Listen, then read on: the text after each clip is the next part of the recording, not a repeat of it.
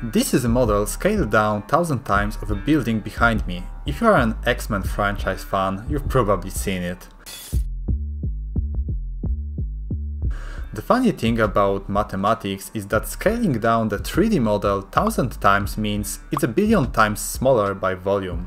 But Bitcoin is divisible not into billion units, not even into million units, but 100 million units. If the smallest unit of Bitcoin is this size, just the 1 by 1 by 1 millimeter speck, how big of an object would the whole Bitcoin be? This big? Bigger? Bigger? Welcome to the world of Bitcoin, where everyone is trying to push for a free and open software. Oh wait, no, I guess everyone is fighting over the denomination? But what is Bitcoin denomination and why does it matter? You need to know the story behind it. When Satoshi was creating Bitcoin, there was almost no denomination. In the first weeks of Bitcoin, the transaction fee for miners was just close to 0.01 Bitcoin, and everyone who was testing it had an abundance of coins and was sending the full amounts like 50 Bitcoin, 30 Bitcoin, 63 Bitcoin. But Bitcoin was divisible. Just through the limitation of the wallet interface, it was rounding up to 0.01 Bitcoin, and soon software did allow sending smaller amounts. Single Bitcoin could be divided into 100 million units, and Satoshi himself was calling them coins. Coins isn't the best name when you have 100 million coins making a Bitcoin. So the smallest unit got the name of Satoshi, recognizing the creator of Bitcoin protocol. Obviously it happened on Bitcoin Talk forum and the name stuck till today. It even got the abbreviation of STS, but now the prevailing abbreviation SAT had stick the most, SAT. This is the physical representation of Satoshi that I've created. Another important denomination used today is called bit. Just a few minutes ago I roasted Satoshi for calling a smallest unit a coin.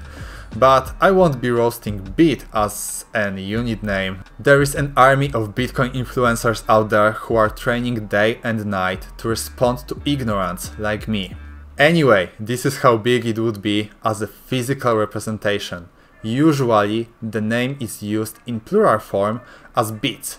It's also called micro-Bitcoin, because in SI units, micro is a 1 millionth part of something. In this case, if you divide single Bitcoin into million parts, you will get a bit, or micro-Bitcoin.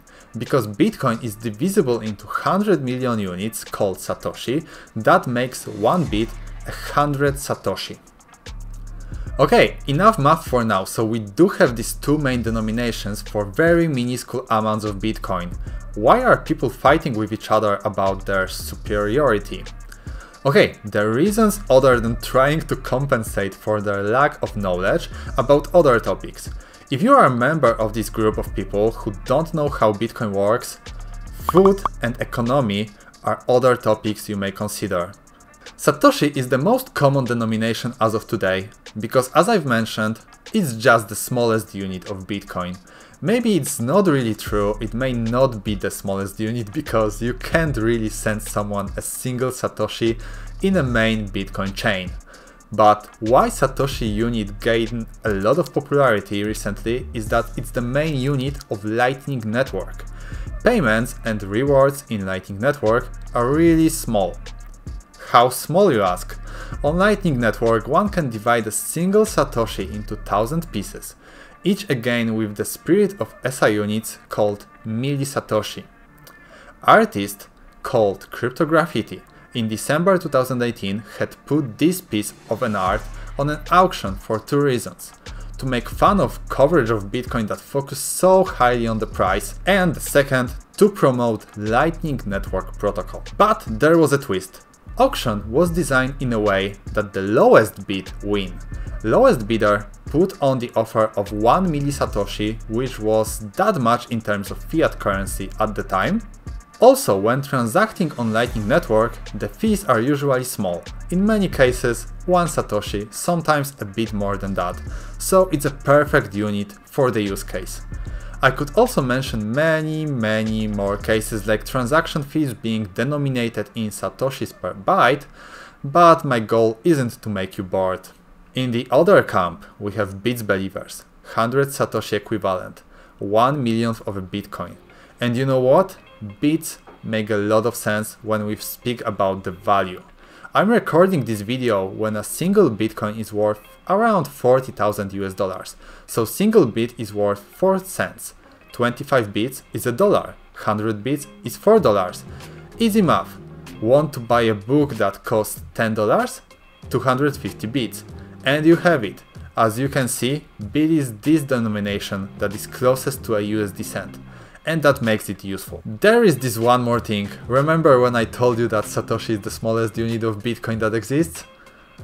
I sort of lied, because the smallest coin amount that one can transfer on the Bitcoin blockchain is 294 Satoshi, and that's for SegWit transactions. In past, this limit was even higher and it was 546 Satoshis.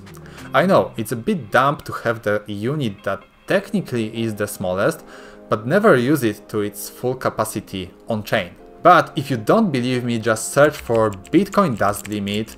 That's why bits are way better when denominating. It's impossible to go deep enough to transact single Satoshi on the main Bitcoin chain, and the minimum output spent is at least 2 bits. So far, I've covered Satoshis, SATS, as well as bits, which is the same as micro Bitcoins. Hold on for 2 more units. One being milibitcoin. Again, in SI units, it means 1000 piece of something, in our case Bitcoin. And the other unit is finney, which was called, to remember, finney, one of the first Bitcoin adopters, and the unit is 10 satoshis, or 1/10 of a bit. And here comes the big piece.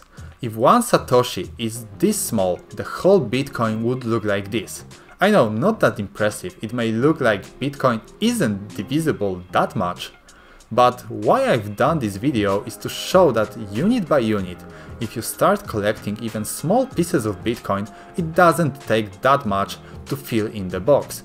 If you want to be a whole coiner, so the person who owns full Bitcoin in the future, start from filling the small boxes. Collect the smaller boxes into the bigger ones, and it will be a more manageable task.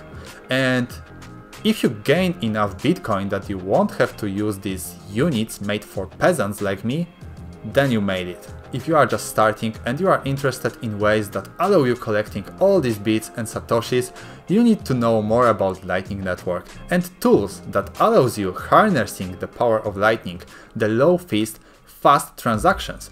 It will make massive difference to your overall understanding of the space, and in these videos below I'm not only showing you these tools, but also explaining how can you use them for your own advantage.